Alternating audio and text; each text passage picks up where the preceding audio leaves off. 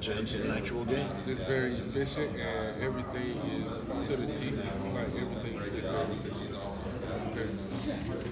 But what is Kirby like on a typical practice? Describe his persona. Loud, energetic, very loud, energetic, and all over the place. Coaching, just in everybody's, making sure everybody is doing the right thing, and the coaches are actually doing their job, and he's doing his as a coach, making sure everybody is ready to go.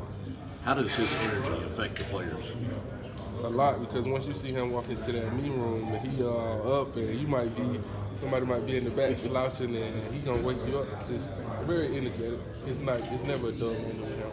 Even when you walking through the hallway, he might just shoot you a vote and say something to you.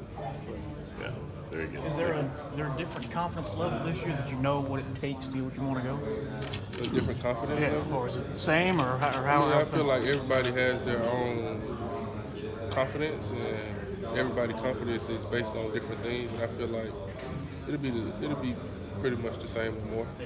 So nothing's really changed from this year to last year, despite the results. Nothing's really changed.